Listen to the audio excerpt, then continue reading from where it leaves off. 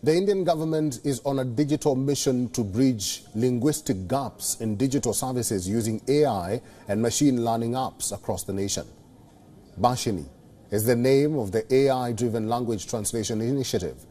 The initiative will create an open-source database in local languages. App developers will be able to modify and use it in their creations. Tens of thousands of Indians have contributed to this initiative through a crowdsourcing effort.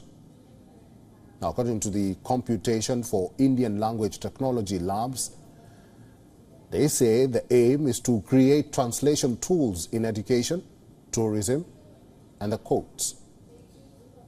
This project will address the gap in natural language processing for digital services for over 121 languages spoken in India.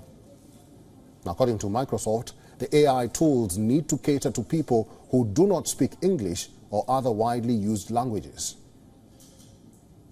Villagers in Karnataka are contributing to the government's initiative by generating speech data in Kannada for firms like Microsoft and Google.